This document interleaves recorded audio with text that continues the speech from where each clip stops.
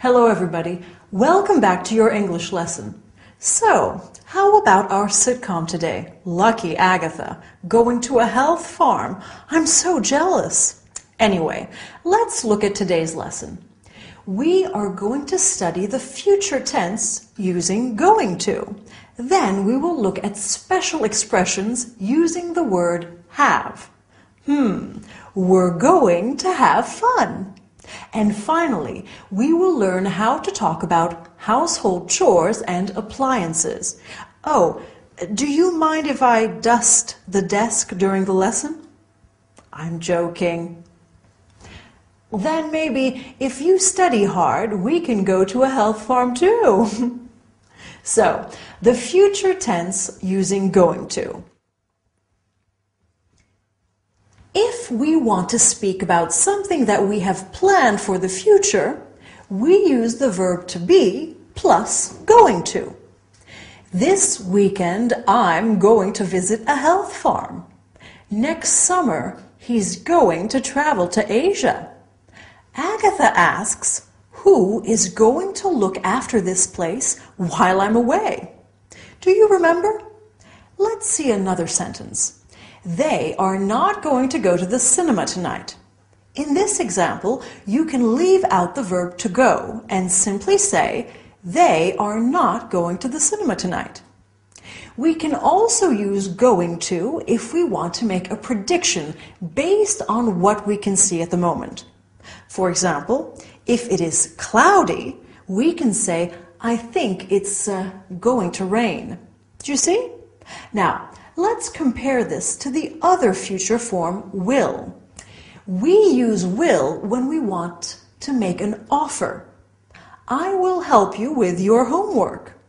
We also use it with a promise. I won't forget to call you. We use it for predictions without evidence. You'll love the film. And for instant decisions. For example, if the phone rings, we say, I'll get it. Right, let's change the subject. We are now going to look at certain expressions that use the word have. In the sitcom today, Agatha said she needed to have a shower. Victor said you need to have a break. We have many uses for the verb to have in English.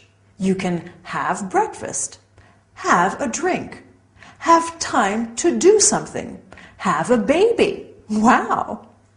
I think I am going to have a nap after all of this studying. Do you know what I hate doing more than anything else? Ironing clothes. It is such a boring chore. Do you remember what other chores Agatha mentioned?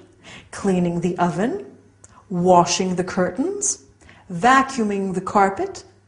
And then Victor mentioned sweeping the floor, dusting the furniture, and doing the shopping. No, not the fun kind of shopping. Doing the shopping means shopping for food and household items.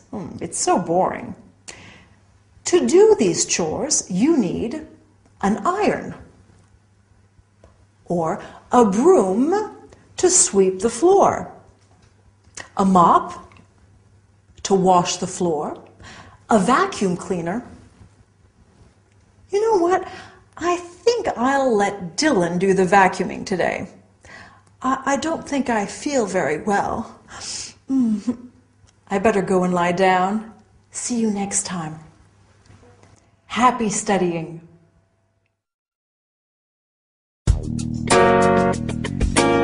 Here's the tea. Can you pass me the mug?